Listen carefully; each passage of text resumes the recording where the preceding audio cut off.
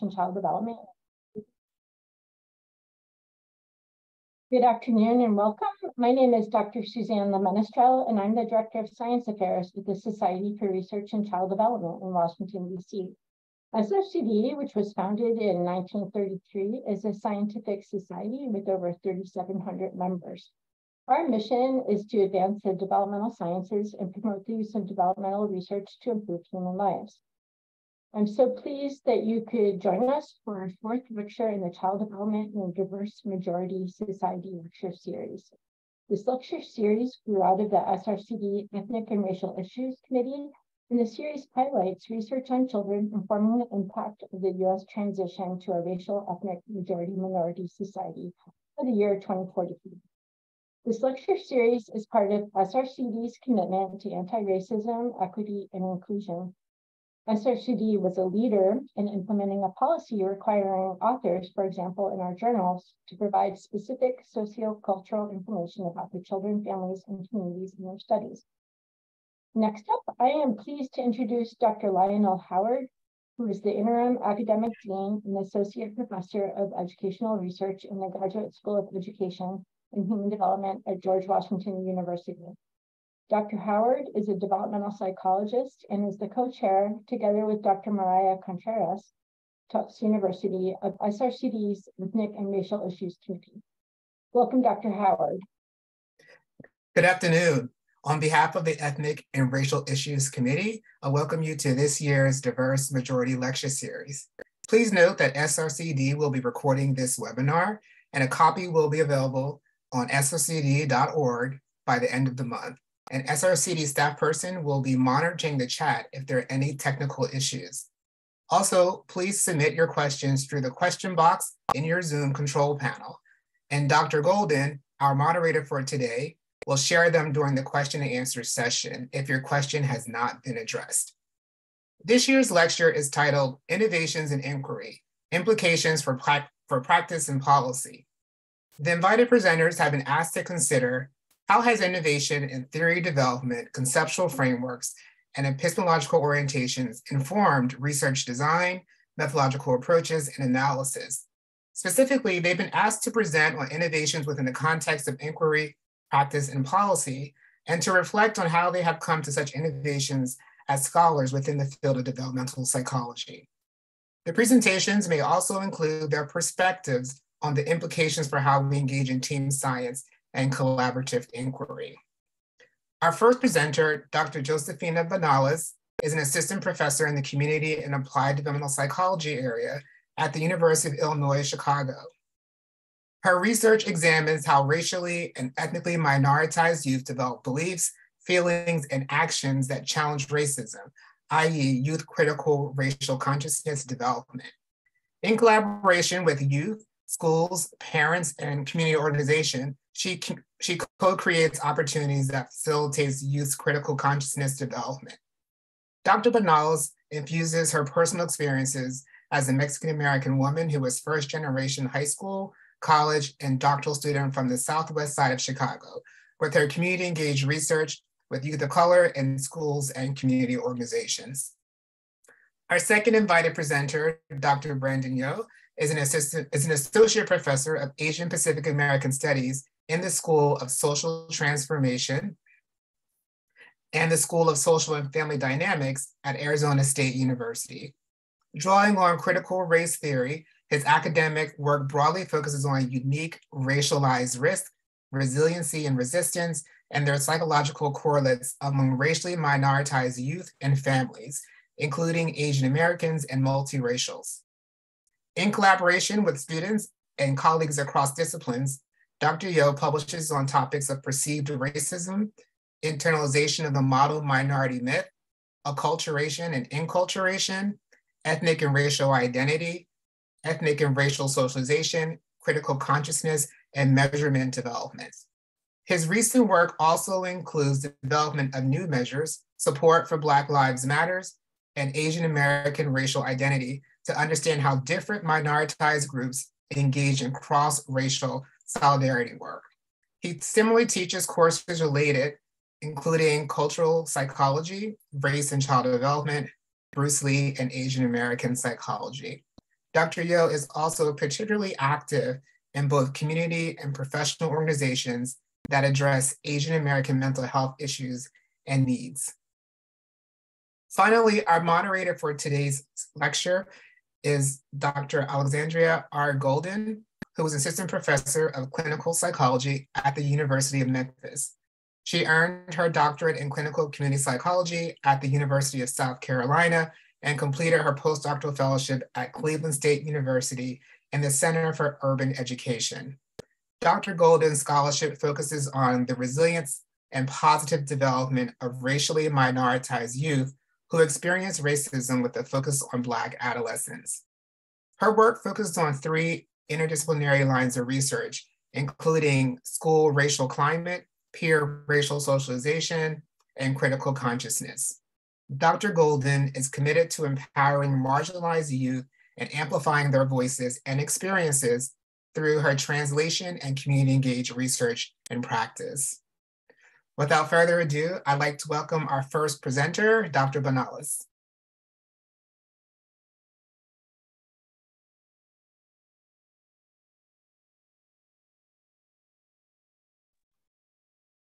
Thank you for that lovely introduction, Dr. Howard.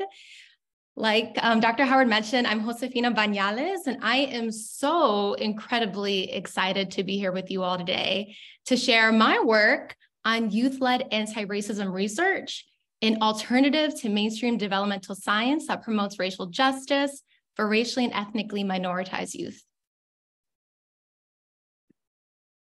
I first want to start our time here together with some intentions.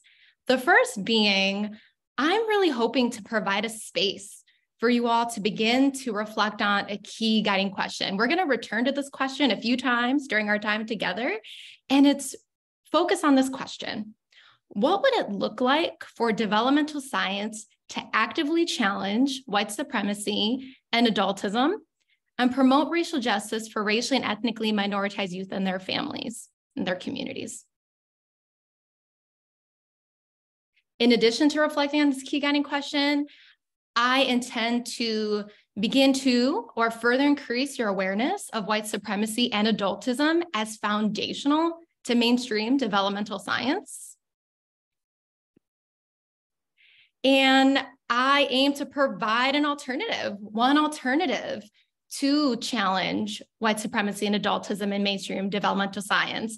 I present and share some principles of my work of youth-led anti-racism research that really aims to challenge these 2 systems of oppression in our field.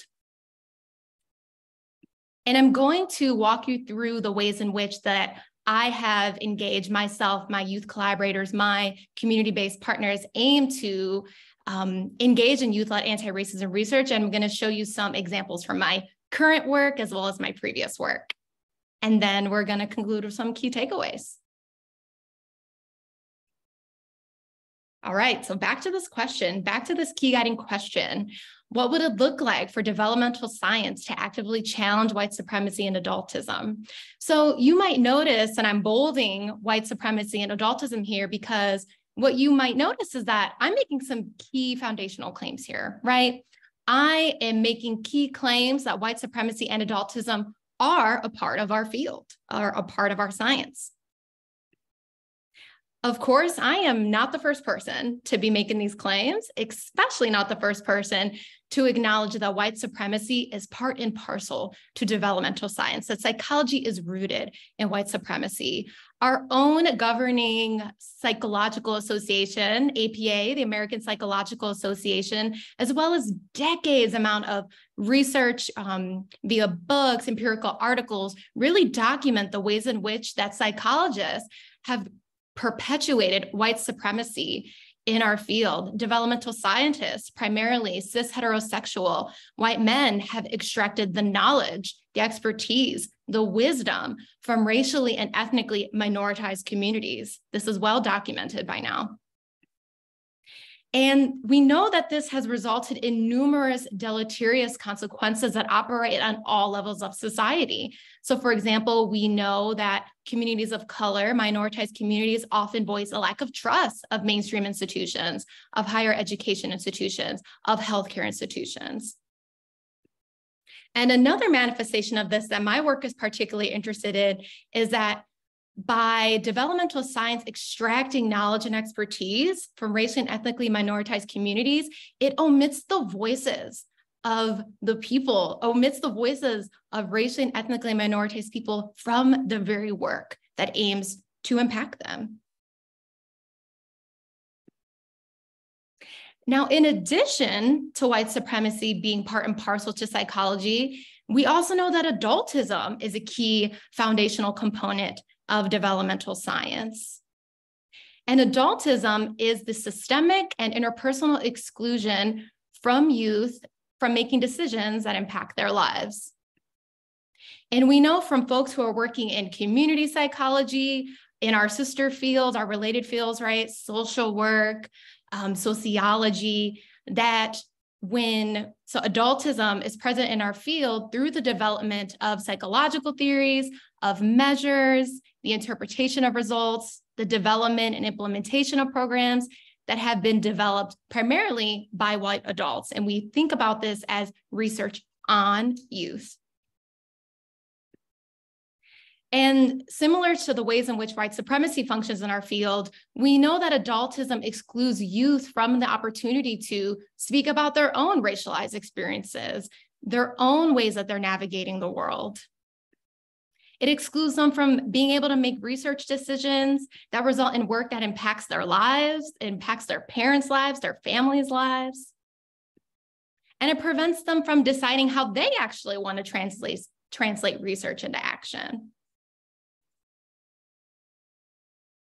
And so the consequences of this is that we end up having theories, measures, and programs that are less culturally relevant, less developmentally appropriate, and less responsive to youth's needs and their experiences. So what do we do, right? So again, I'm beginning to increase your awareness of white supremacy and adultism, or perhaps this is not new information we're building from your current knowledge, but you probably are here because you want to know some alternatives, right? So one way that we can challenge white supremacy and adultism in the field is by engaging in youth-led anti-racism research, or what myself and other scholars, collaborators of mine have called, or we deem it as research with youth, as opposed to research on youth. And there are many principles of youth-led anti-racism research, but I'm going to highlight 3 key principles today. The first being that youth-led anti-racism research really centers the voices of racially and ethnically minoritized youth in the research process. It actively collaborates with youth to create programs that are grounded in youth experiences and responsive to youth and their community's needs. And it intentionally works with youth to use research to promote racial justice for youth and their communities. And so what we're going to do now is I'm going to give you some key examples of how this actually looks like in practice. I'm going to map on those 3 principles of youth-led anti-racism research on 2 of my research and practice-based studies to give you a sense of what this actually looks like in practice. So we're going to look in the past. We're going to look at one of my research practice-based studies in the context of a youth dialogue program around race. And then we're going to look in current times as well as in the future time, as well as how the principles map onto my current and upcoming research. All right. So first principle in action. We're first going to talk about how to center the voices of racially and ethnically minoritized youth in the research process by exploring the ways in which that we developed and validated a measure of youth anti-racism action with and for youth. Now, this work was done in collaboration with a team of my youth collaborators, as well as Dr. Adriana Aldana and Dr. Katie Richard-Schuster. So I'm going to give you a sense of the research practice context. So this work happened in the context of a summer youth dialogue program that aims to increase youth discussions of race and racism, as well as collective action in challenging racism. And this summer dialogue program included racially and ethnically diverse youth, so it included youth of color, white youth, but the majority of youth who participated were youth of color. And it was hosted in a large metropolitan city in the Midwest. It started in 2005 and it's still currently being held. And research was a key component of the dialogue program. So youth completed pre and post interviews and surveys that really aimed to get at young people's ethnic racial identity development, their ethnic racial socialization, and their civic engagement. So now I'm going to give you a sense of how this youth-informed, youth-led measure was created. So like I mentioned, research was already pretty foundational. You know, the value of research was pretty foundational to the dialogue, but it was really the young people who were in the dialogue that really pushed for the development of this measure. They really questioned us. They questioned the adult facilitators of the program around, well, I'm doing this program all summer. What does it actually do for the outcome you're saying that it should achieve? Collective action against racism. They were really pushing around how impactful is this program really to what you're saying it should do. And so it was really young people's voices that motivated the initiation of this development of this measure. And so because of young people's motivation to evaluate the program, we formed this youth evaluation team that included 3 high school students and 2 university staff that aimed to evaluate the impact of this dialogue on their anti-racism actions. Which led us to the data, right? So like I mentioned, we were already collecting data around the program. And together with the young people, our youth evaluation team, we reviewed interviews, open-ended survey responses around what are some actions that the previous dialogue participants are taking to give us a sense of, are there different types of actions that young people are using to challenge racism in their lives? And we found out there were.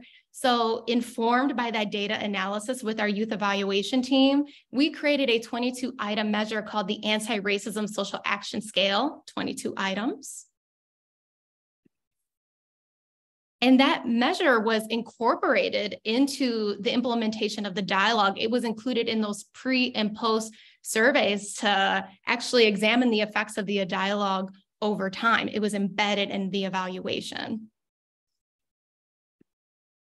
And in future years, we ran psychometrics on the measure, so exploratory factor analyses, confirmatory factor analyses, which resulted in confirmation that this is actually a valuable, reliable measure that researchers can use in their work. And so you all might be really eager to see, well, what were some of the items that the young people created in this anti-racism action measure? And so I present 3 sample items here for you all today. And 2 key things that I want to highlight here is that young people were very critical, very intentional about the language we used to create these questions. So in the first sample item here, I challenged or checked a friend who uses a racial slur or makes a racial joke. The young people on our team were very intentional about using the word challenged and check a friend, because at first we were saying things like, oh, I approach a friend for saying a racial slur. And they were like, we don't talk like that. Nobody talks like that. They really challenged us to think critically about having language that represented their lives and how they actually talk. So that's a key takeaway I want to emphasize here, is that this language was very intentional, used by young people to make it relevant to their lives. I also want to bring your attention up to the binary nature of this measure, right? So it was a 0 no and 1 yes. And you all might be thinking, well, why not a Likert type scale, right? You know, that's something that we often use in our research because it allows for more variability, 1 through 7, 1 through 6. The young people on our team said that that was too complicated. They said this needs to be easily understood and easily used by young people, yes or no. So they were very intentional too about making it a binary. And so bringing study 1 together, right, this first example together, principle 1, I'm hoping now that you have a better sense of how we mapped this principle on, or how this principle was embedded in this first youth-led project. And so first, youth inspired the motivation of the study. Like I mentioned, they really were the ones that voiced interest in evaluating the dialogue. Youth contributed to methodological decisions. They expressed knowledge that the interview and survey data could be analyzed. And they also co-led the development of survey item wording like we were just talking about. And youth also contributed to analytical decisions. So they co-led analysis of the interview data and survey data to create that initial anti-racism social action measure. They were involved in the research process. All right, so now I'm taking you to where my work is and where it's going. And we are going to be focusing now on principles 2 and 3 in the context of the development of Roots y Resistencia, the development of a youth-informed pilot program that simulates an anti-racist identity and anti-racism behaviors among Latinx youth. And this work is being done in collaboration with my Latinx Youth Research Fellows, collaborators, our community partner Mil Mundos, which is a bilingual Spanish-English bookstore in New York, with Dr. Debbie Rivas-Drake, Dr. Adriana Aldana, and Stacey Gravera.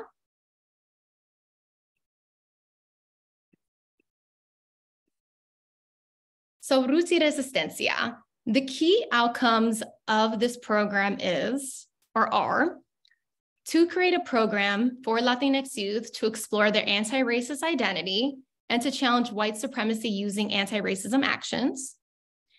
We also aim to co-create and implement the program with Latinx youth and Latinx young adults who serve them, as well as ground the program in the voices, the dreams, the visions of Latinx youth across the US.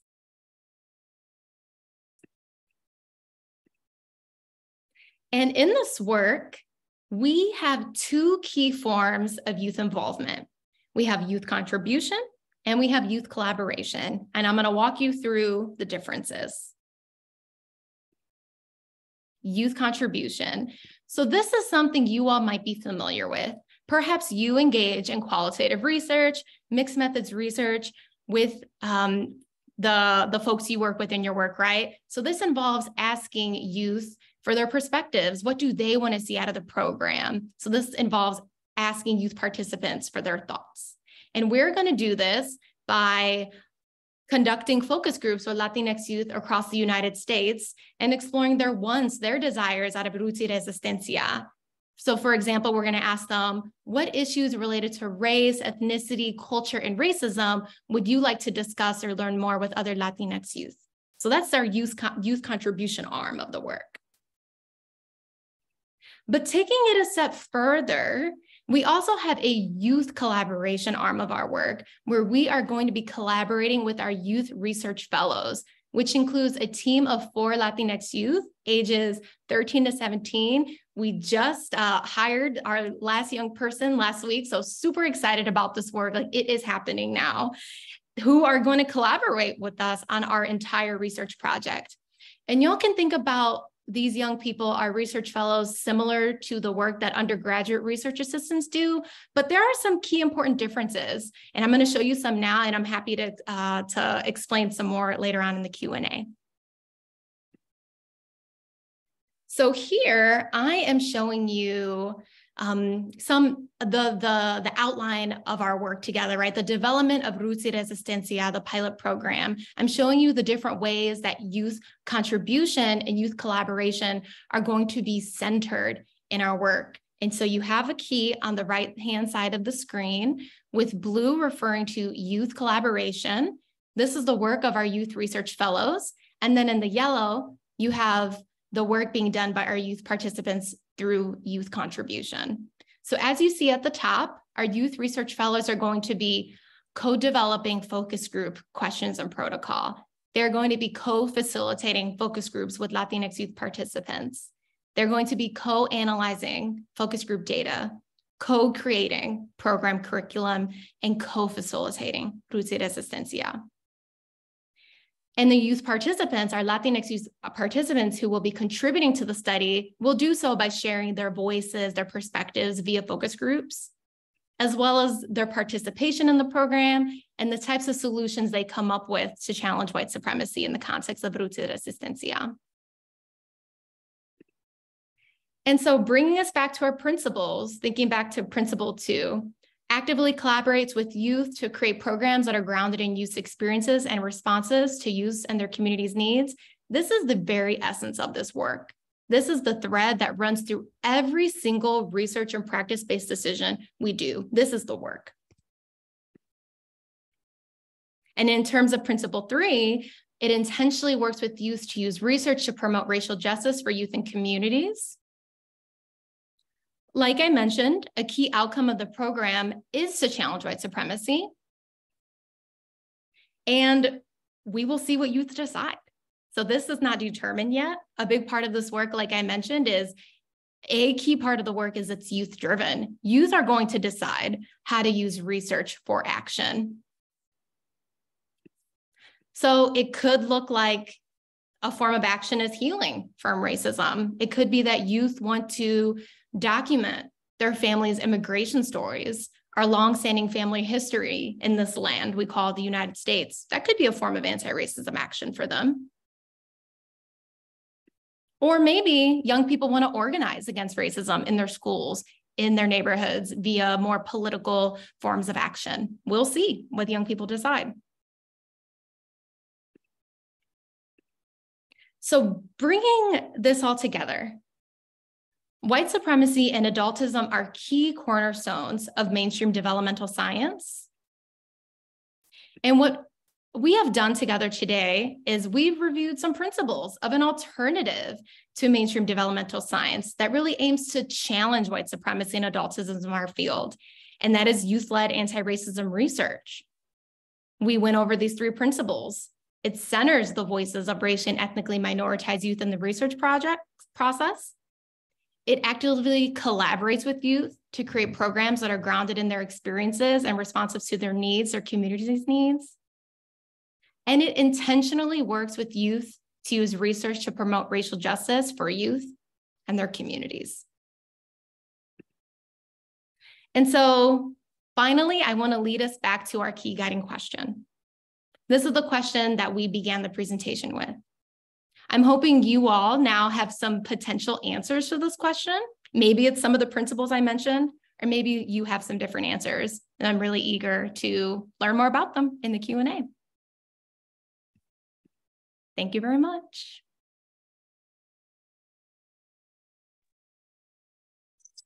Thank you so much, Dr. Bañales, for your incredible work and direction, amplifying the voices of racially minoritized and particularly Latinx youth through participatory research. We are definitely looking forward to learning more from you during the Q&A session. At this time, we're going to go ahead and transition to our second speaker, Dr. Yu, who will talk with us about utilizing critical race theory as a framework for grounding our work with Asian American youth. Good afternoon, everyone. Do you see my slides? Let's see. Can everyone see my slides? We're seeing the note slides. Your presenter slides, you need to switch them to the other one, just the PowerPoint. Sorry. There you go. Wait. Let's see. Try that again.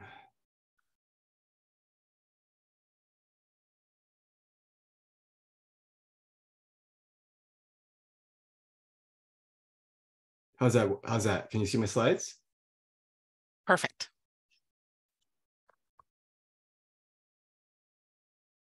Okay. I'm hoping you can. So good afternoon, everyone. I want to thank again the SRCD and the Ethnic Racial Identity Committee, Drs. Lionel Howard and Mariah Contreras in particular, for this invitation and creating space for us to share our work focused on minoritized youth and families. I also would like to begin by sharing my positionality and identities that I believe are very important that shapes my research, how I conduct my quantitative research, and my praxis as a scholar. I'm a 1.5 generation Korean American, Asian American, cisgender, straight, and able-bodied, and I recognize here that there are privileges in these identities that would no doubt shade how I've discussed CRT and its implications to my research. Today, I'll be discussing how I apply critical race theory with a particular emphasis on one of its branches, Asian Crit, to understand the experience of racism and racial identity of Asian Americans, particularly as a quantitative scholar. Namely, I hope to address what are the unique experiences of racism and racial identity of Asian Americans? Why did I choose to use CRT in my work? What is and is not CRT? How is CRT applied to my research? As one of the fastest growing racial groups in the US, there are more than 22 million Asian Americans, about 6% of the US total population, with diverse cultural, language, SES, and stories of immigration. Yet, while there has been a significant growth in the past 20 years for the developmental and broader psychological literature focused on Asian American youth and families, little of our shared and diverse experience with race, racism, and particularly racial identity are studied.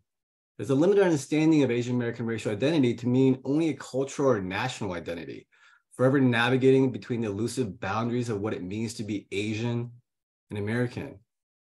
It's falsely believed to be primarily reserved for US-born and East Asians like Chinese, Japanese, and Korean, not considering what historian Erica Lee defines as the 21st century Asian Americans who share a common racialized history of struggles and agency, but also are transnational immigrants and global Americans who are diverse in age, ethnicities, immigration history, class, gender, and sexuality. Last week, an 18-year-old Asian American woman and an Indiana University student was stabbed multiple times on the bus because she was believed to be Chinese, and quote unquote, it would be one less person to blow up our country. Our community and my students once again find ourselves feeling angry, sad, and afraid for ourselves and our family. This, of course, is not an isolated incident of hate, but a long-standing American history of racism and violence against Asian Americans. White supremacy and anti-Asian violence has sharply risen across the United States and globally since outbreak of the COVID-19 2 years ago, and continuing on the rise. Tragic stories about the direct experiences of hate incidents reported to the Stop AAPI Hate National Reporting Center show that Asian American, Pacific Islander individuals and communities are experiencing a greater deal of anti-Asian racism and violence, with an underestimate of 11,500 hate incidents reported from March 19, 2020 to March 31st, 2022. Of notable interest, AAPI women were twice more likely than men to report hate incidents. Non-binary and sexual minorities were more likely to experience discrimination because of their multiple identities, and no state or ethnic density of AAPI were immune to the violence. This trend increased experience of racism related to COVID-19 by Asian Americans across studies. Still, again, racism experienced by Asian Americans are minimized, ignored, or myopically discussed within the context of the race of the perpetrator and whether the intent of the hate crime was racially motivated. This discrepancy in understanding the experience and impact of racism in part can be understood by how we understand and what is racism in the first place. Racism is too often understood as an individual and intentional acts of meanness. The ideas of individual prejudice, discrimination, and the actions that follow because one feeling superior based on their race. However, we see through history and contemporary experiences that racism is something much more. It is systemic. In particular, it is a system of dominance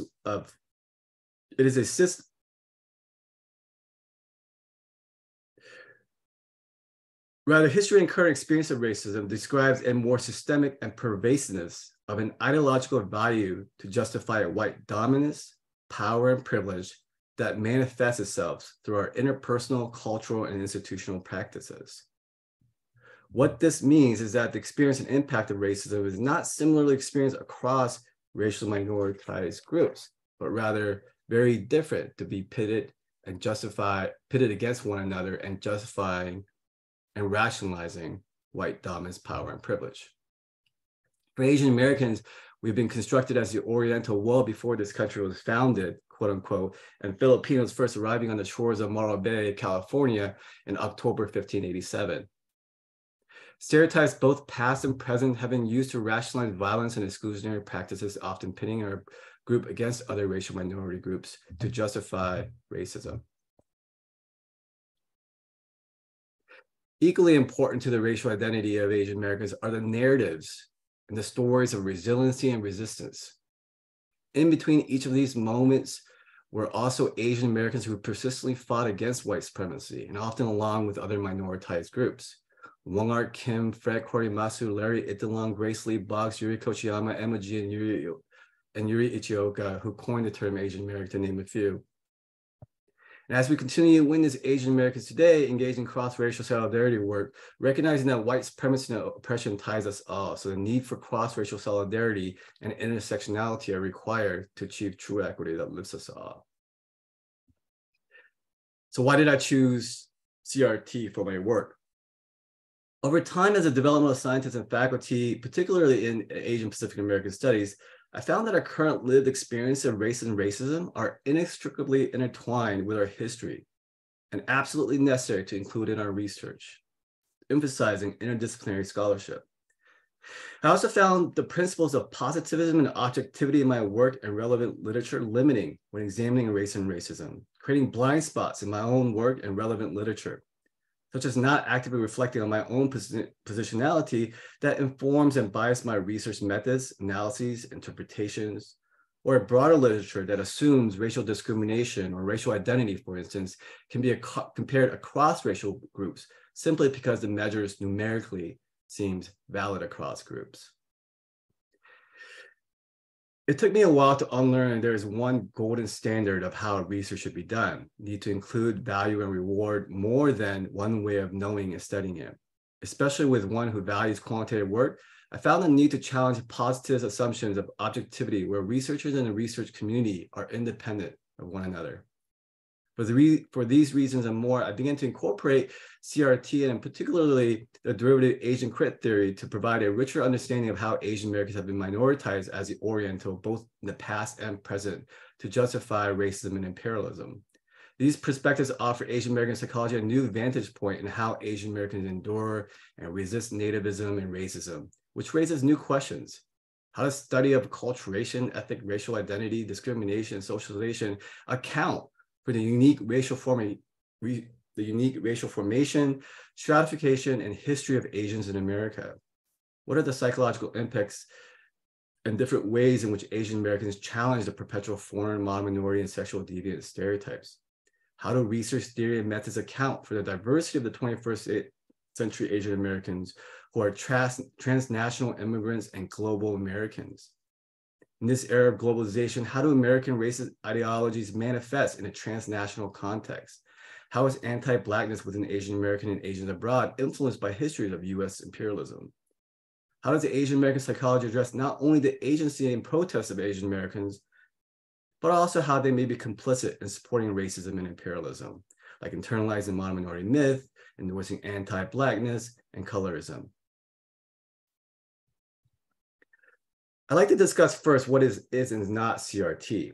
CRT has garnered a lot of news attention the past few years. It particularly started to take shape and controversy in 2020 following a month of calls for racial equality and anti-racism efforts following the murder of George Floyd by the Minnesota police and the rise of anti-Asian hate, drawing attention to the long-standing systemic and institutional racism and violence towards racial minorities in the US. For conservatives and anti-racist supporters, any efforts in teaching about the experiences of racial minority communities or address systemic racism and racial disparities in our school and workplace became synonymous with CRT and the dangers of teaching CRT, and further villainized as un-American, divisive, and even racist. Subsequently, according to the analysis by Education Week, 42 states have already introduced bills or taken other steps that will restrict teaching critical race theory or limit how teachers can discuss racism and sexism since January 2021. 18 of these states have imposed these bans and restrictions either through legislation or other avenues. Many of these shared bills often shared languages, restricted by school employees and teaching lessons about these characteristics that are not CRT principles or tenets. Again, the problem here is that none of these are actual principles or tenets of CRT, nor is CRT actively taught in our K through 12 school system, where a bill would be needed to restrict it. The anti-CRT effort, or the conflict campaign described by Pollock and colleagues, seems to be no more than another means or strategy in maintaining the racial status quo in our institutions and our educational experiences. Rather, CRT, or critical race theory, emphasizes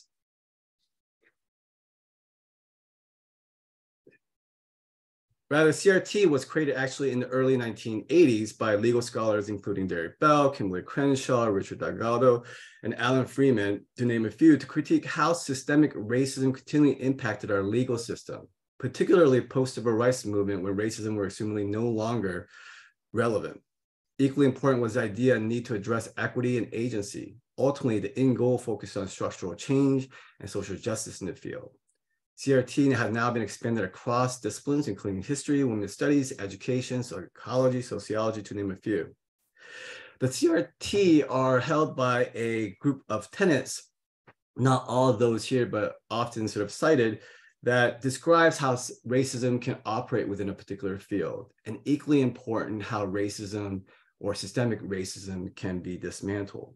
It particularly sort of emphasizes that racism, again, is ordinary and everyday because it is systemic, that it is a social constructed, and white systemic racism are held by the differential racialization of minoritized groups, that it is intersectional, and that the importance of intersectionality and anti-essentialism and counter-storing are necessary to center and challenge racism.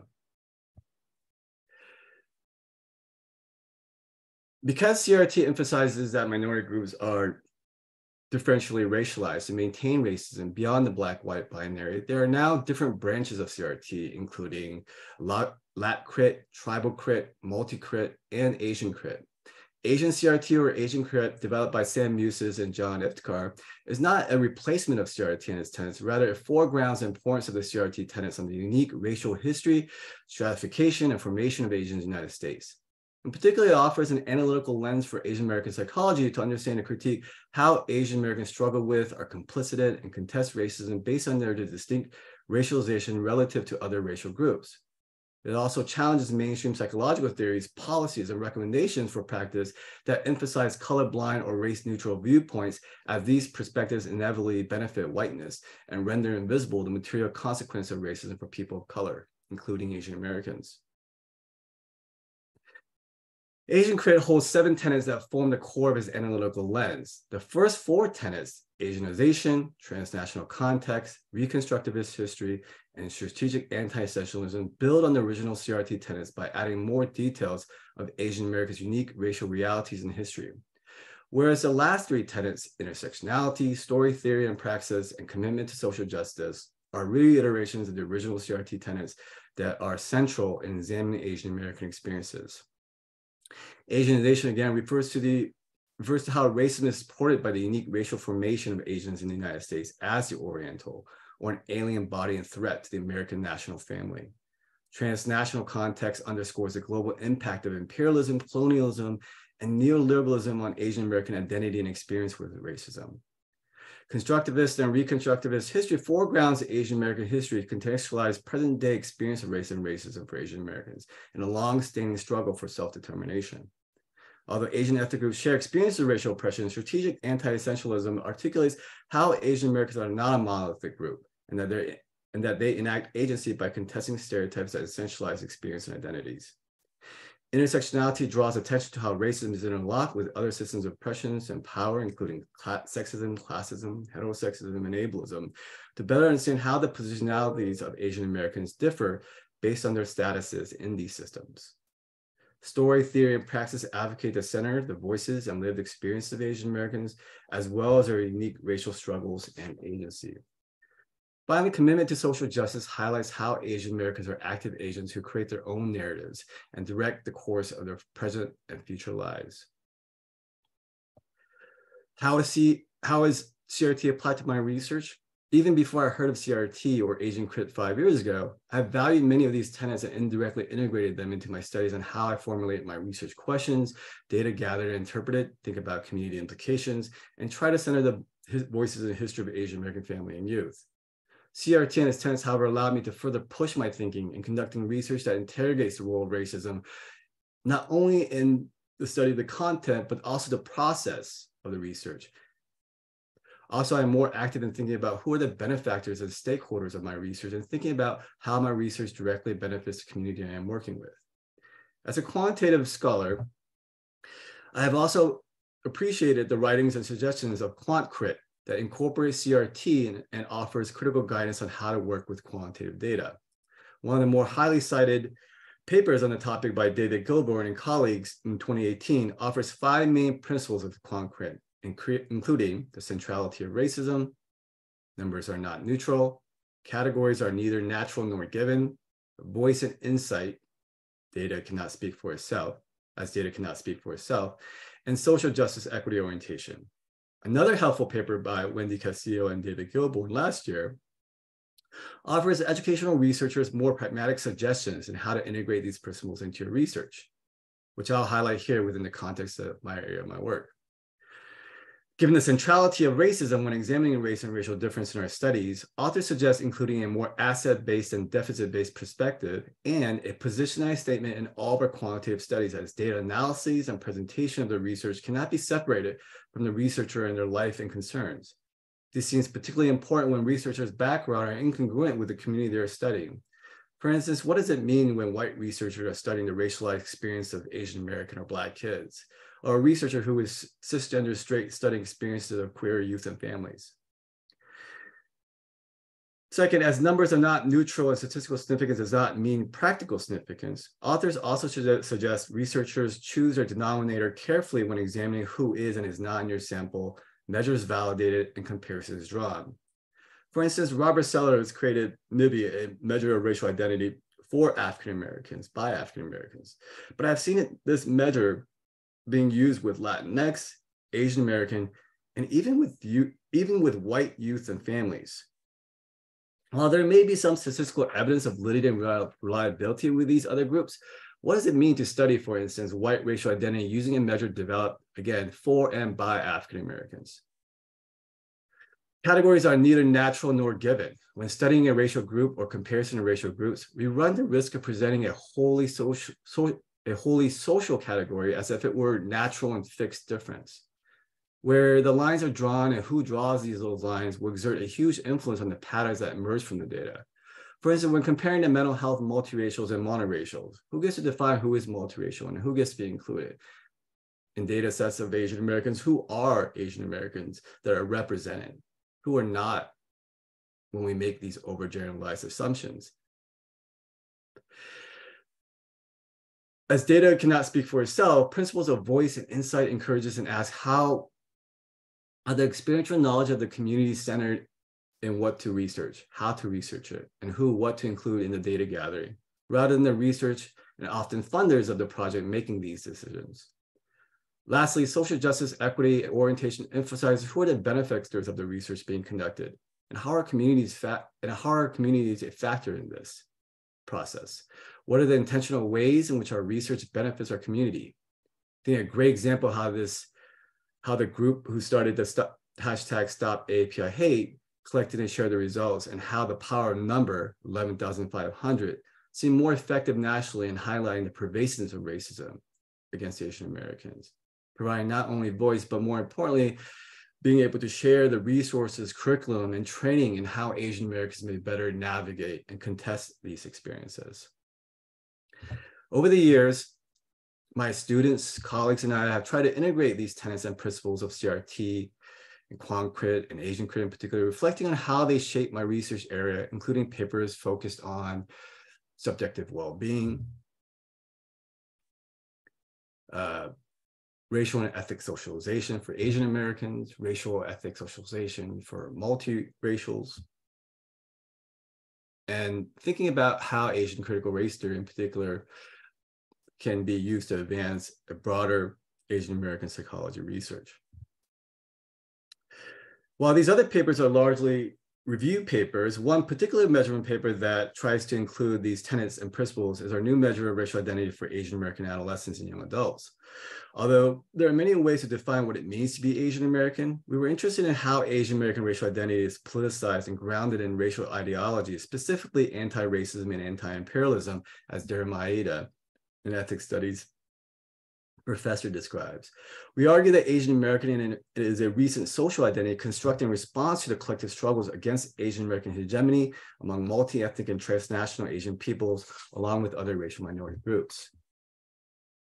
In our study, we found 3 components or types or dimensions of Asian American racial identity, including Asian American unity, interracial solidarity, and transnational critical consciousness. Asian American unity is a cultural response to the discourse on who is included in the category Asian American across intersections of gender, skin color, race, ethnicity, class, and other positionalities. Interracial solidarity is a cultural response to the shared experience of discrimination and exploitation among all racial minority groups. Transnational critical consciousness is a cultural response to Asians in the United States and Asians abroad who shared overlapping racialization and discrimination experience due to white supremacy and imperialism. This definition of Asian American racial identity and related ideological values seem to have so far significant psychological implications for Asian American youth in developing critical consciousness, deconstructing racial stereotype and biases, and developing an adaptive framework and skill to cope with and challenge white supremacy through critical reflection and activism, including supporting Black Lives Matter. To highlight how these components and themes play out in practice is a particular program that I've been involved with called the Asian Pacific Advocacy, Culture, and Education Academy. Basically, in 1994, our community members and organizations, including the Asian Chamber of Commerce and the Asian Community Steering Committee, basically approached ASU and said, we need a program for our Asian American and Pacific Islander students, high school students in particular, to better understand the rich history of Asian Americans. And so as the community sort of approached our university, it was from the outset, very early on, a collaboration between community members, community organizations, the students who participated, as well as many of our ASU faculty, including many that are in Asian Pacific American Studies. Interestingly, directly and indirectly, it was a program particularly to provide cultural awareness and AAPI history and academic support and leadership skills training for Arizona high school students. But interestingly, indirectly and directly over the years, these themes of Asian American unity, interracial solidarity, and transnational critical consciousness was salient. The themes, the lessons, and the conversations not only cut across the presentations by our faculty and the conversations, but also our community presenters and speakers, as well as the students who also from year to year draw attention to the needs of and lessons of very specific aspects of how they wanted to understand the Asian American experience.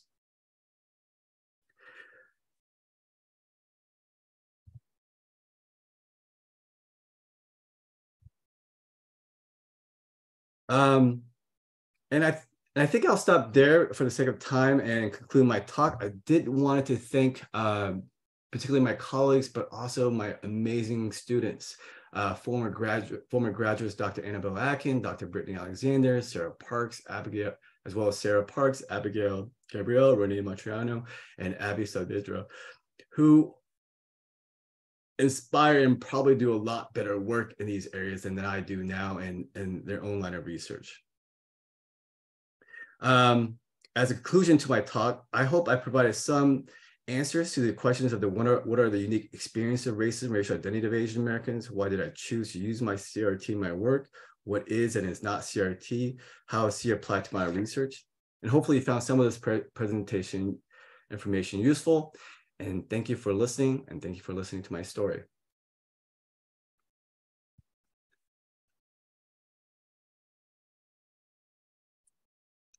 Thank you, Dr. Yu. Thank you so much for discussing the importance of using CRT to ground our work with Asian American youth and racially minoritized youth in general, through helping us understand our own blind spots and pushing us to consider the impacts of historical oppression and intersectional identities on youth experiences. Both of these presentations have highlighted the importance of acknowledging how white supremacy is embedded in our systems, including developmental science, and impacts our work. Importantly, our presenters have shown us new approaches that we can implement in our work to push back against oppressive systems. I am very certain that our audience is interested in understanding more about the ins and outs of doing and implementing these approaches in their own work. But with that, we are going to move into the question and answer portion of our event. For the audience, please submit your questions to the question answer box for Dr. Bañales and Dr. Yu. And as those questions come in, I will just get us started by asking questions that I've prepared. Then we will move on to the questions that the audience has sent in. Okay, so my first question for you, either of you can start. So both of your work is grounded in theories that center the layered and complex experiences of racially minoritized groups, particularly youth, and consider both the historical and contemporary experiences of oppression that shape their realities.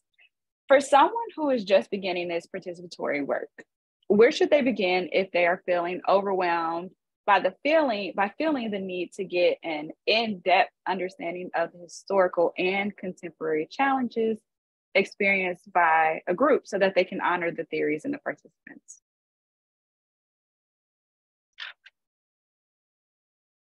Anyone can start.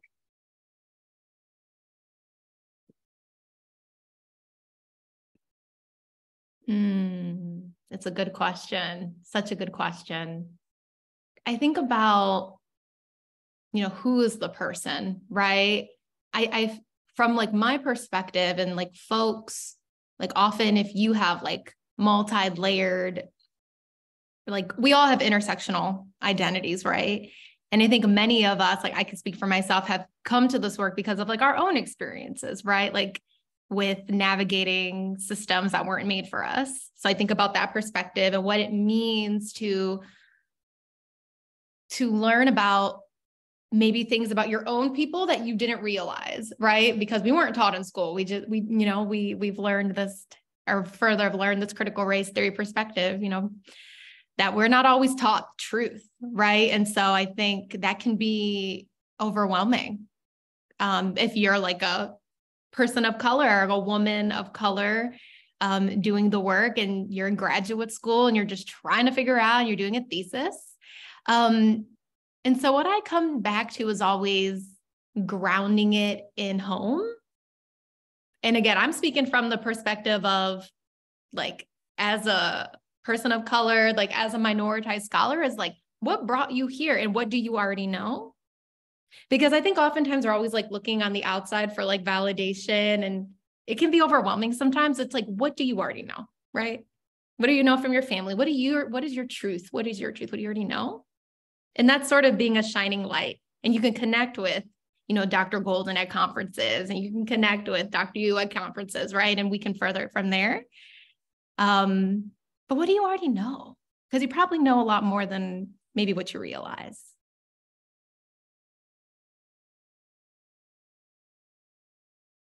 Can you repeat the question one more time? Because I want to make sure I try to answer it. Absolutely. It was layered and long, so I can do that. So the question is, for someone who is just beginning this participatory work, where should they begin if they're feeling overwhelmed because they feel like they need to get an in-depth understanding of the historical and contemporary challenges experienced by a group to honor the theories and the participants?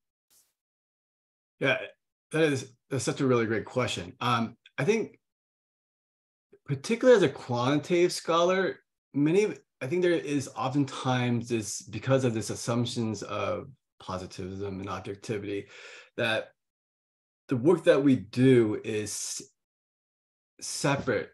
The work that we do in the community that we study are separate from our sense of self, As a researcher, we are this sort of objective beings who are studying a sample, and our sense of self does not participate in that sort of process, right? And I think one of the things that, someone who has been trained as a hardcore quant scholar in the ideas of objectivity, over the years, I find a dissonance in that praxis with my own development, understanding of my own racial identity. Growing up, I did not have Asian American history all the way through college. It was latter graduate school, and in my Asian, now Pacific American Studies program, where I'm a faculty, where I've started to really learn the history of my people. And I think in doing so, and trying to bring that back into research, I think if among many, one of the core thing is that self-reflexivity. Being overwhelmed with new information of the history and the contemporary experiences of the populations that we're studying, I think is normative, and that's okay. That's not a stopping point. That's a great starting point. I think when you start to realize the nature of how systemic racism plays, not only in our community, but the ways in which we would produce and do research, the necessity of self-reflexivity, the necessity of one's own positionality and how that hinders or enhances the work that we do is absolutely necessary. And that process should not be easy, and the process of struggle and anxiety, I think, is good. I think what helps us facilitate that, for me, and continue pushing at a system that continually pushes back and not wanting to see my sense of self in the research process, is at the start, my family, but as it extends out, my students, my community members who demand it, right? Who historically and currently ask for it. And that sort of is encouraging, and that is sort of the support in which I sort of take in trying to better deal. I'll leave it there. Thank you. Thank you. Beautifully said. The next question for you all: what are the benefits and challenges of doing this work?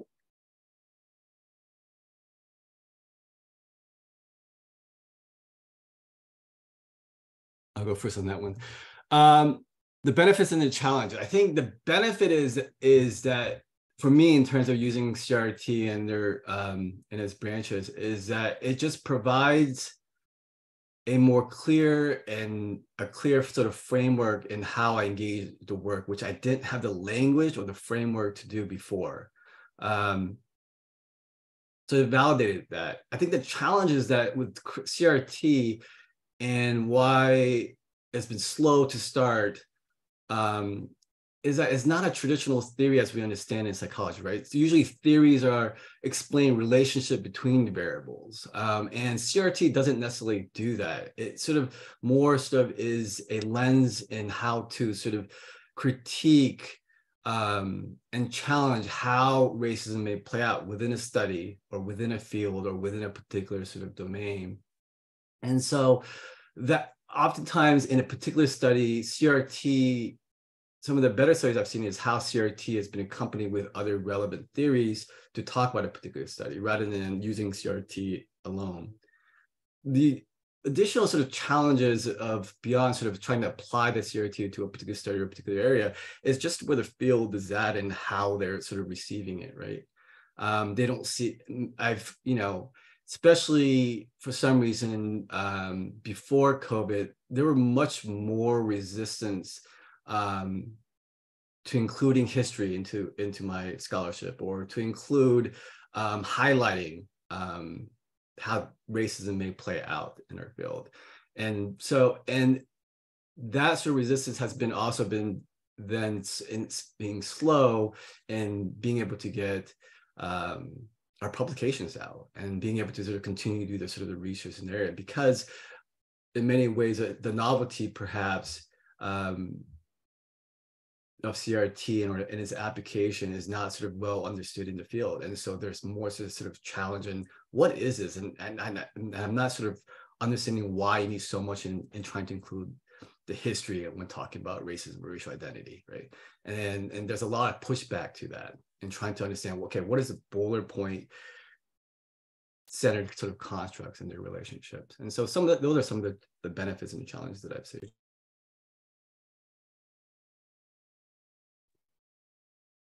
For me, I would say the benefit is that I'm doing the work I've always wanted to do. And it's taken me time to get here. Like, it's definitely been like little pebbles that grow into little rocks and stepping stones.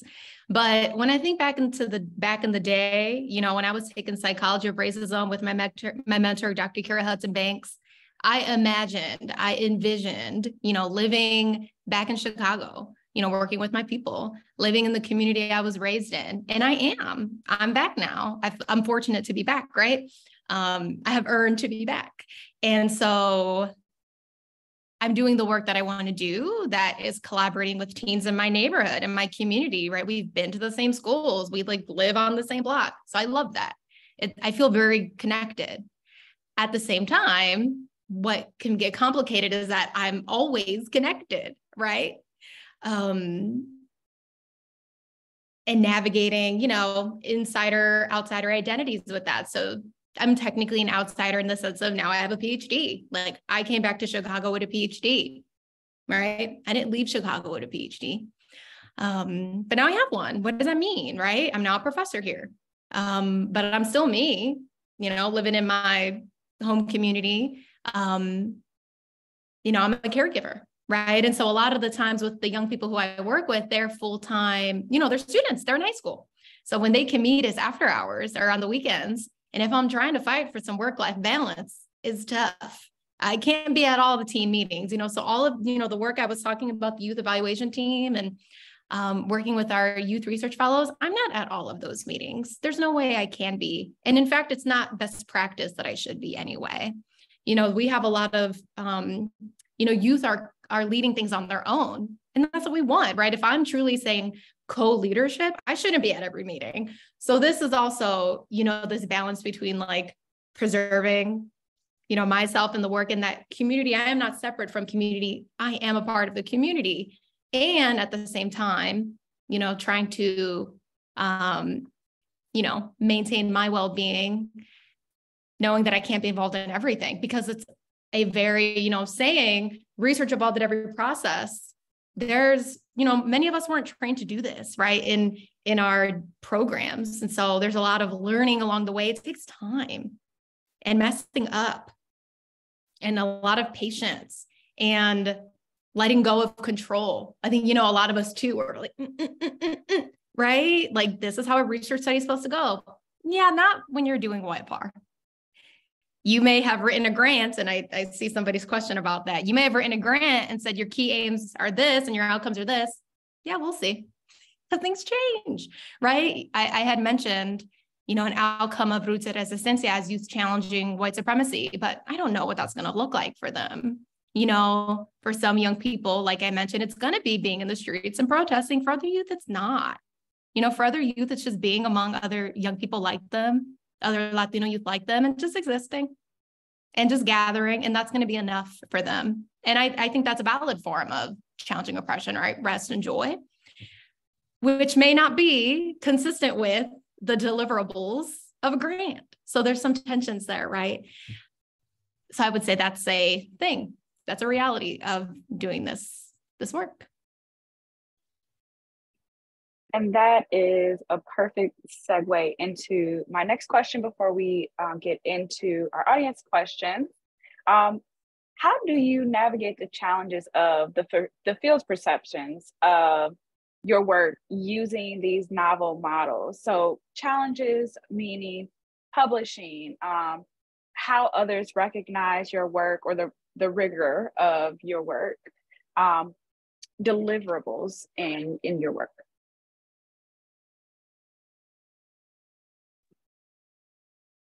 So when we went to publish the Youth Anti-Racism Action Scale, so we were, you know, the scale was used internally. It was just in-house for years.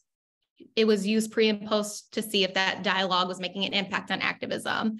The only reason why we submitted it, collected more data, did all the psychometrics on it, was because, my collaborator, Dr. Adriana Aldano, was presenting it at conferences, and so many people were interested in it. Researchers were asking, like, can we use this? So that was the only reason that we validated it. And, in further reflection, we did realize there was a need in the field for this work. But again, that wasn't the initial motivation of that scale. It was really an in-house scale.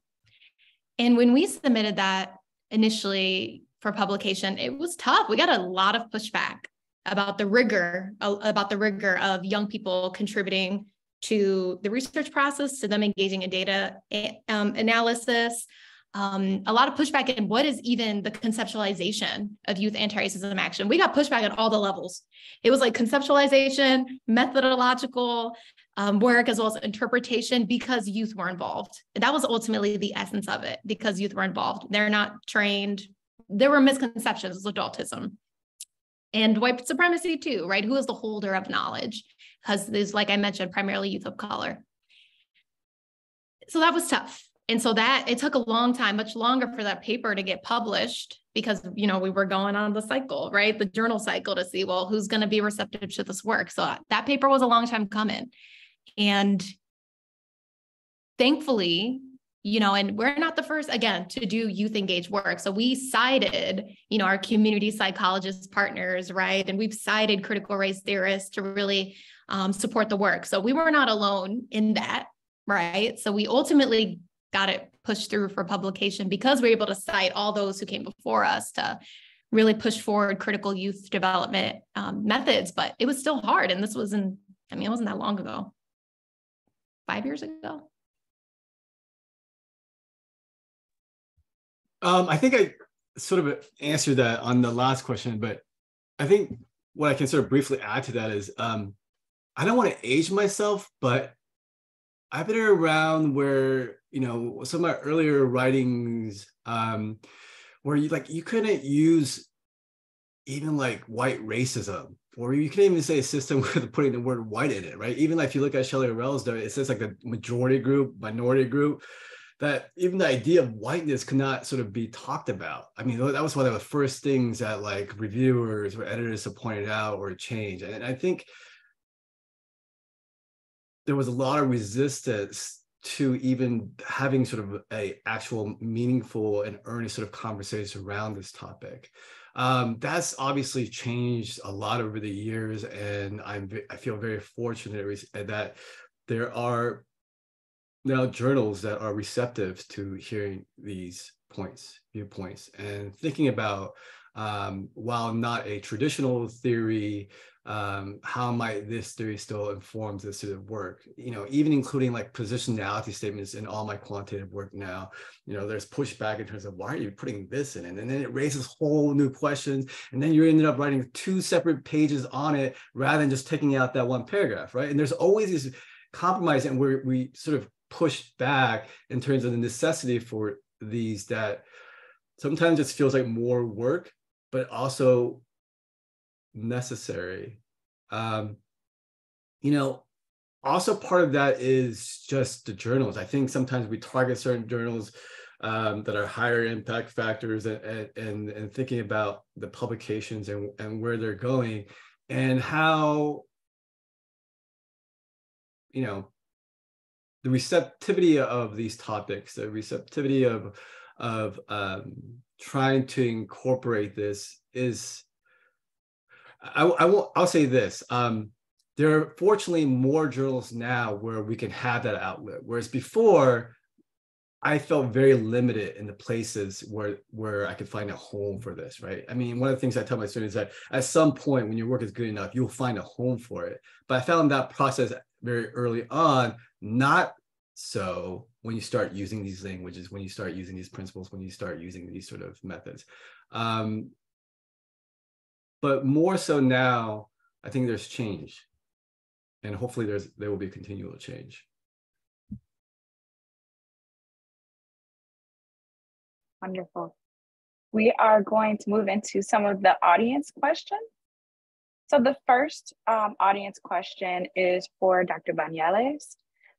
To what extent are the evaluations of anti-racism programs for youth looking primarily at participants' beliefs and actions around racism? Are we really concerned primarily with challenging participants' attitudes, since by virtue of joining the program and being part of a minoritized population, they're probably well aware of the larger societal attitudes and racism? Yeah, I appreciate the opportunity to really focus on, the motivation and like the essence of Ruta Resistencia in particular. I mean, I think there's so many like anti-racism. So many programs nowadays, especially in the past 2 years, that are framed as anti-racism programs. It's interesting. Like, again, like when we published the youth anti-racism scale, we really drew on social work to help us with this language. And now there's like a rise in these programs that are being framed as anti-racism. So it's interesting, this trend. And so I think, again, this anti-racism programs, I would just have a lot of questions again about like, what's the purpose of the thing, right? So it sounds like you're saying, what is it if it's overly focused on youth attitudes and beliefs? Yeah, I think some are. I think from my perspective of Ruta Resistencia, really, the program is intended to be a place of like for Latinx young people to be, right? And again, like I mentioned, to challenge white supremacy depends on them. For some of them, it's not going to be activism. It's not going to be that systems level change. And I think it is true in that white supremacy is structural. We need structural change and interpersonal change. You need to change at all the levels, right? In order to eliminate white supremacy, of course. And I don't think, imposing on youth that, enforcing them, that they have to constantly be thinking about, what are you doing structurally? What are you doing structurally? I think, again, we're talking about young people in agency, and, maybe at this time they don't want to do that. And I think that's okay. Because if we're thinking about this as a lifelong process, a lifelong journey, maybe, we have folks here who are studying adults, the journey continues, critical consciousness development. And so with my work with my collaborators with Ruta Resistencia, it's really a place of love, right? A place of processing, a place of learning, a place of connection. And that is challenging white supremacy.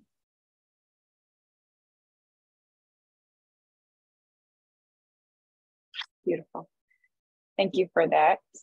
Our next question is for Dr. Yu. The commenter or the person asking the question starts off by saying, thank you for the insightful discussion about CRT and Asian American youth development, Dr. Yu.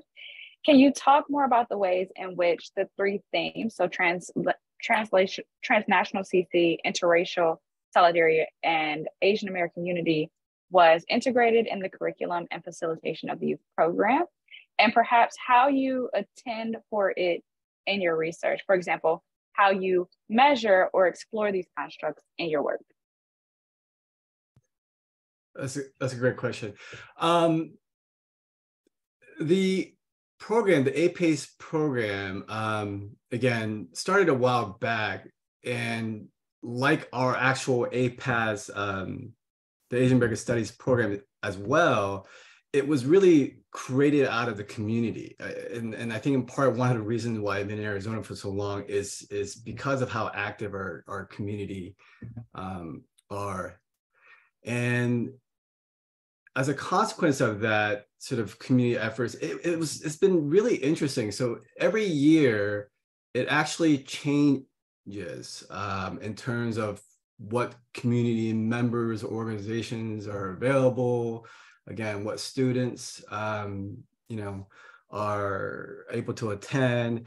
But yet, every year, there are these, beyond sort of the academic, teaching about academics and teaching about history, we always seem to have presenters and speakers and students that can, again, reinforce these ideas of unity, interracial solidarity, and transnational critical consciousness. So if, for example, this last year, some of the talks that we had, like particularly sort of focus on like different groups' experiences, like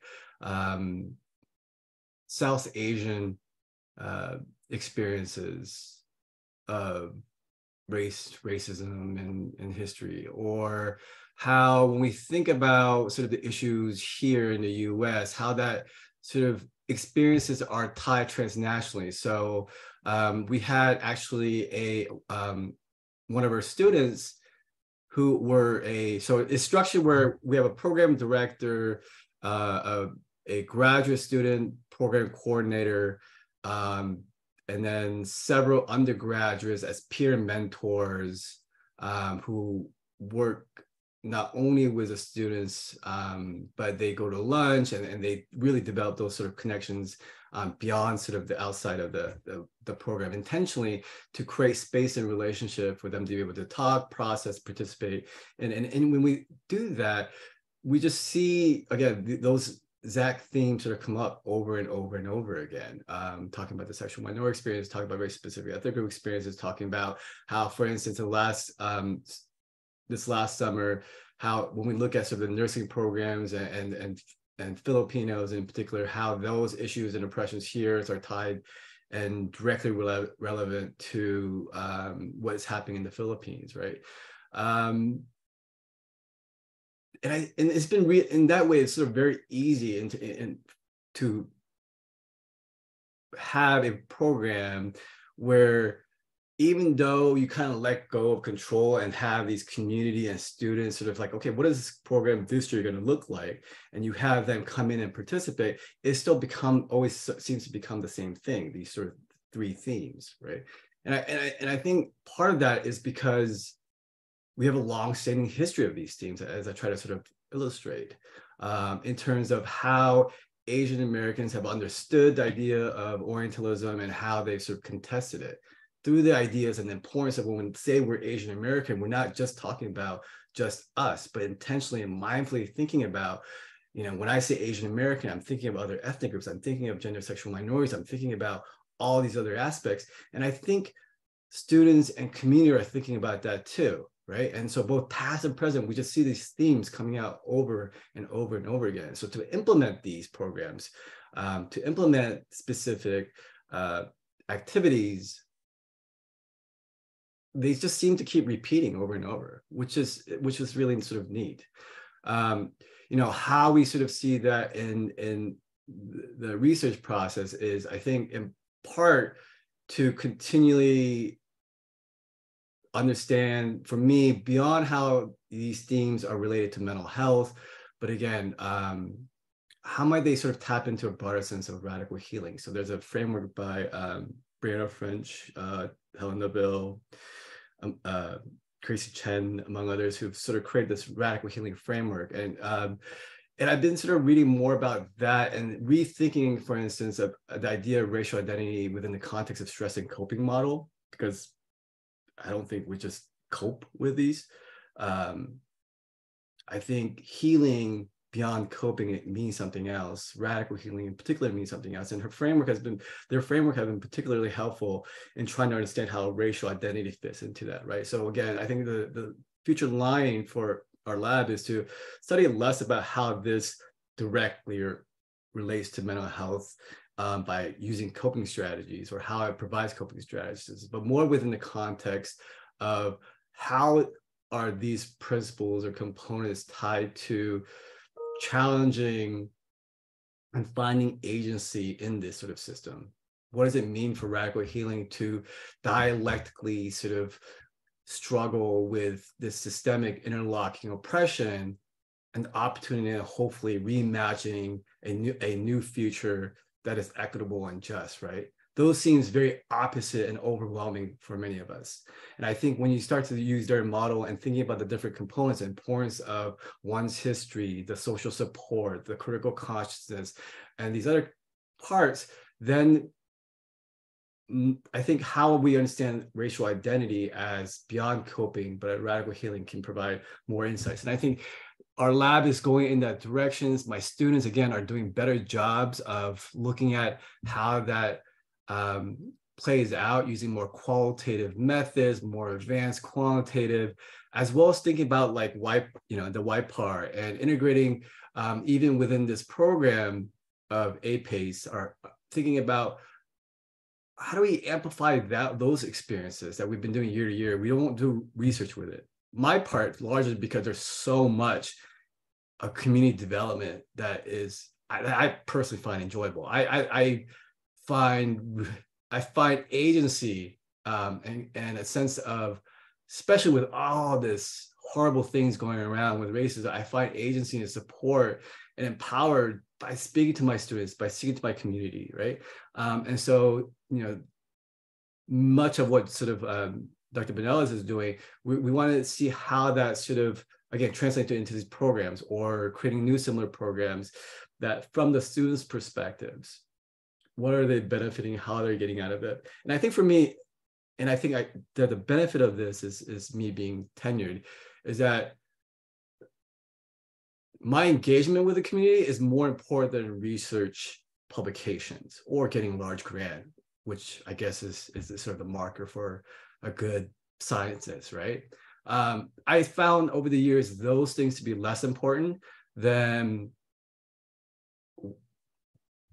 how am I creating spaces in research, in the community, in my classrooms where there were never before, that was not given to me, right? I find those experiences, working with, finding sponsors for our students to get t-shirts and get their meals, and creating space for them to go back at home for driving, gas money, whatever else. Like those things are much more empowering and enjoyable for me than trying to implement getting grants or integrating something. And I say that with the privilege of having tenure.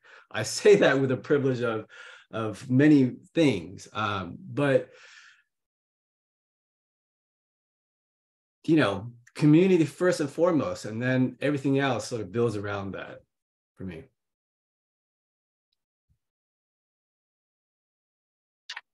Wonderful. There were a lot of nuggets there. Thank you so much for that. So we are winding down on time. I would say that if you all have a one-liner that you would like to leave us with before we get to close out, or one nugget that you would like to leave us with before we close out, what would that be for you? One takeaway. A one-liner? Can I do like semicolons and dashes and commas? One semicolon. You know how we do. Like we be writing. I go back to what I said, like I said, when I was sitting in my mentor's class, right? Kira Hudson-Banks' class on psychology of racism, and my world was changing, right? Reading Dr. Beverly Daniel Tatum's, where the all Black kids sitting together in the cafeteria, my world was changing because I was getting language, right? And validation. I was like, I knew, but I didn't know, right? I would say, and again, this is tough and it's so layered. And if you're at SRCD, let's link up and more conversation to come, but do the work you want to do, right? Like, so I don't have tenure. Do the work you want to do. And, if there are people who are not at your institution or in your location doing the work you want to do, that's community, right? People are doing the work already. You reach out to us. I think I'm speaking, to some early career folks, right? Students on the call, folks in the community. People are doing the work. People have come before us. Who's your community? Who are your people? Who can you learn from? The work is happening. Do the work you want to do.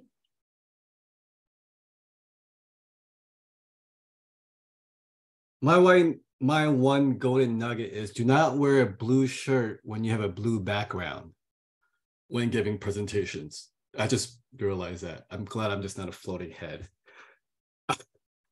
I have, again, same. I have a very hard. I would love to provide a quote that is short, succinct, and powerful. And I don't have that. The big thing is, how do you bring your authentic sense of self not only to the place that you work, but also how do you bring your authentic self to how you engage in the research process? And equally as important is, how does that then center the community in which you are studying and participating in? And in doing that, and find comfort in that the work that we do, no matter how challenging or how isolating, there's a community, right?